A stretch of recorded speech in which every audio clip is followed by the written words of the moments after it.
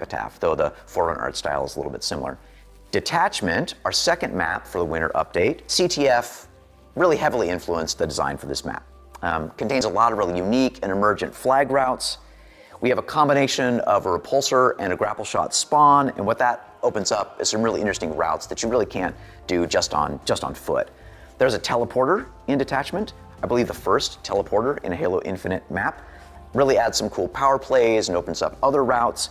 And it's got an island in this map. We call it the Island of Power. It's where the power weapons spawn. It's accessible through gravity launchers and the teleporter, but it's really this hotly contested, really fun power point in the map. These are playing great. We're playtesting them a lot. They look beautiful. You can really see how well the new lighting shows up in Forge. They sound awesome too. So super excited to get these out into players' hands on November 8th with the winter update.